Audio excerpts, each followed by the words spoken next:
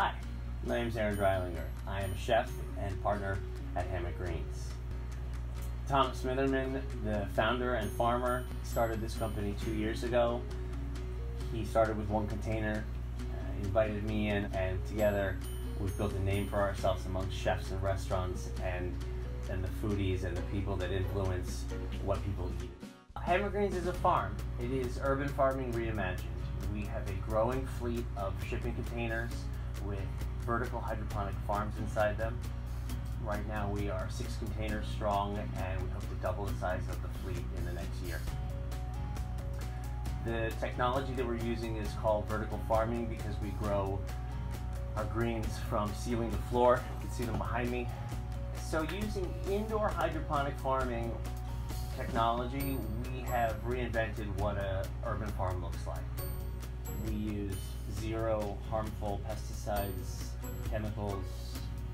We're able to grow over 4 tons of greens per year per container. That's an enormous amount of greens.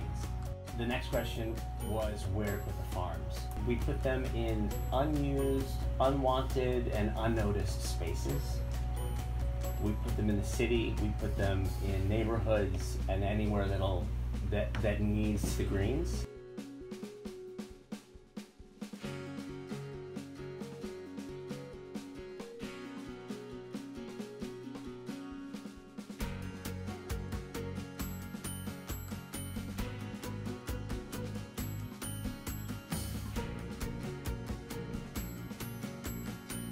We take a seed, and in 8 weeks, we bring it from seed to plate seamlessly.